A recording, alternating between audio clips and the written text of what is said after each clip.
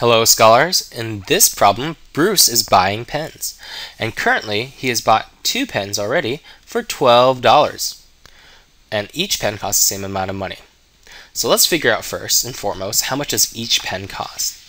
Well, let's divide $12 by 2, and we figured out that each pen costs $6 exactly. Now, if he wanted to buy 3 pens, how much money should he pay? If each pen is $6, then we need to multiply 6 by 3 pens because we're getting 3 of them, and we get $18. So answer here should be $18. Question is, if you have $48, how many pens can he buy?